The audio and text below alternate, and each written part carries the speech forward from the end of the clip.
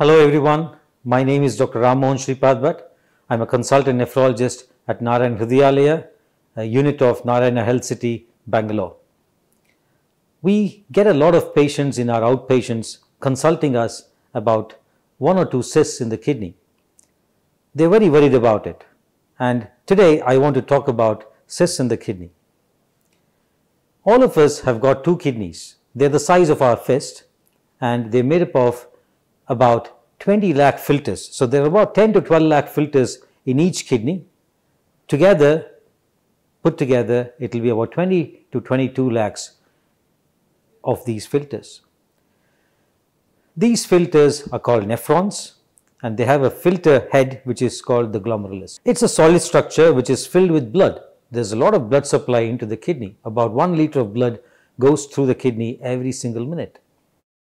So this solid structure with blood in it usually does not have any fluid filled cysts in them.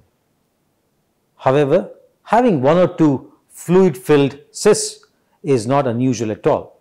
A cyst just means a fluid filled cavity.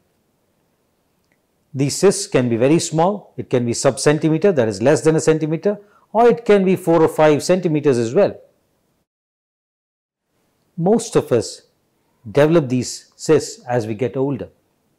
On an average, 10% of the population will have cysts. When we are young, it might be at the age of say 20 or so, only maybe 2 or 3% of people might have cysts. But as we get older, say about 70 years of age, 35 to 40% of people will have 1 or 2 cysts in either of their kidneys. So that's not worrying at all. There are different types of cysts as well. Simple and complex. Simple just means that there is one cavity with fluid and there is nothing else which looks worrying in that cyst. A complex cyst, on the other hand, has got multiple cavities within it, multiple septations within it, and there might be some solid content inside as well. These are called complex cysts and they are graded as Bosniak 1, 2 and 3 as well.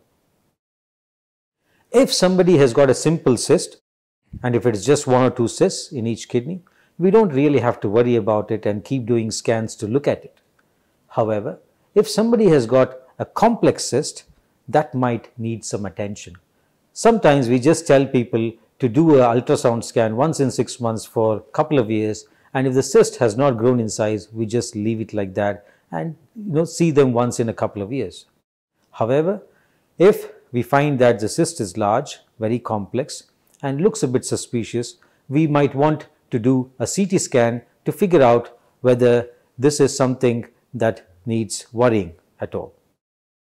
Very few of these complex cysts turn out to be malignant. So predominantly more than 90% of these complex cysts are benign. 100% of simple cysts are benign. I'm only talking about the complex cysts. 90% of complex cysts are benign. Only 10% might need some kind of attention. There is one more scenario where people might have multiple cysts in both the kidneys. So there will be innumerable, you can't even count them, number of cysts in both the kidneys.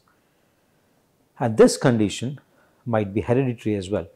And this we call it as polycystic kidney disease. Sometimes the kids might have it or the infants might have it from birth as well. Or people might develop it during their adulthood after the age of 10, 15, 20 years. So there are various types of them. They are usually hereditary and people behave the same way as their parents or brothers or uncles in terms of how it will affect their kidney function. These people who've got innumerable number of cysts in their kidney, which can lead on to kidney failure, they're a very small proportion of patients that we see with cysts. 99% of patients that I see with these odd cysts in the kidney are all having 1 or 2 cysts which are simple and do not need any further assessment. So in case you have any cysts, please don't panic. Just see if the report says whether it's simple at all or not, and whether it's only a few, 2 or 3. If that is the case, you really don't need to worry. If it says it's a complex cyst, or if there are multiple number of these cysts, then you definitely need to consult a nephrologist for opinion. Thank you very much.